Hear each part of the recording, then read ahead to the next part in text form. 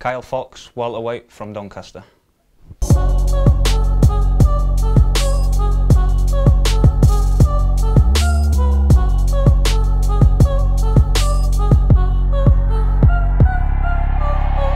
I boxed for about 15 years. I first went into a gym at 9-year-old, fell in love with it straight away.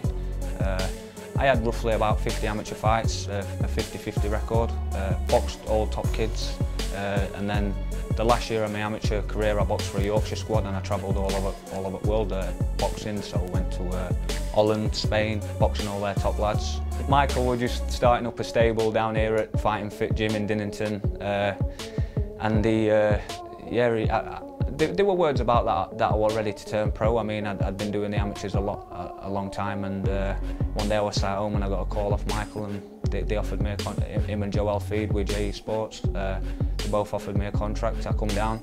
I were in two minds whether to turn pro. I'd done probably a 40-minute session with Michael, and I just knew I wanted to be here. I knew I wanted to turn pro.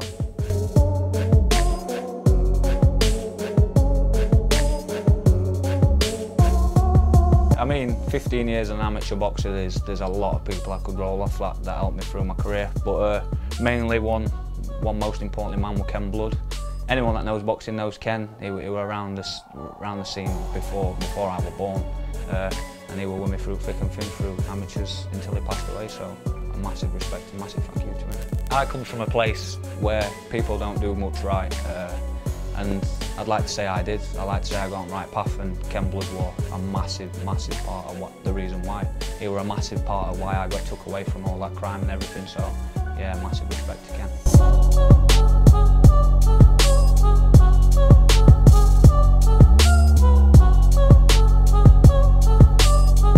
The professionals, it's totally different. With the amateurs, it's all you're in a sports hall, it's all quiet and you're in your zone. But with pros, it's a bit more. It was daunting to begin with. I mean, I thrive off it now, but coming up onto that stage and walking out with your music on and everyone cheering on, it's unbelievable. I mean, I like to be an away fighter. I like to have the crowd against me sometimes because that gets me pumped. But having 200 people shout your name, that's amazing. So, yeah. He's wearing a black trunks with the silver trim. He's here making his professional debut. He will play against the white pounds and 14 ounces. He's from Doncaster. He is Kyle.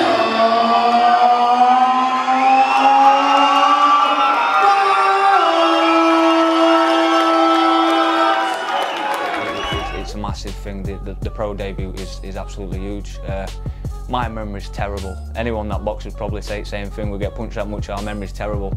But I remember the day, the time I boxed and everything as my pro debut. Like I say, I was boxing a little bit heavier. I had a kid called Kieran, I can't remember his second name, but I think he come at super middleweight, I come in at middleweight. Sold stupid amounts of tickets. I think I had about 200 fans there, and we slugged it away for 4 rounds, and it was great, yeah. I think when I boxed him, I think he had 70 plus fights, so it was a good experienced guy for me to get in and show my talents off in front of my crowd, so yeah. I've never been in this sport just to look good. I've never been in this sport for money, and I've never been in sport for fame, so losing a fight, it's a big deal, but it's not disheartened me. And I think with a loss, Michael, Joe, my full team, they've seen what I need to work on and they've seen what's not working, so I think the loss has been a lot better. I mean, I've just sparred for the first time after a fight, and just with what Michael's done with me after that loss, I don't think he'd have done the same things with me if I'd have won. When it's a loss, you know you need to do something differently, and now I know I need to be adding tools to my bag. I have a dietitian called Lee Ricard. He's worked with a lot of professional athletes, footballers, boxers, and I just follow the programme he gives me.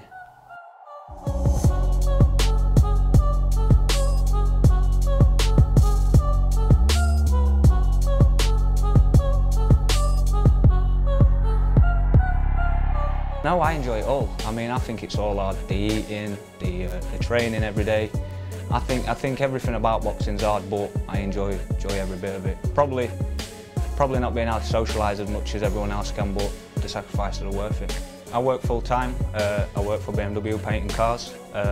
In my spare time, I've got a 1-year-old son, so with the boxing and with my son, I have no more spare time.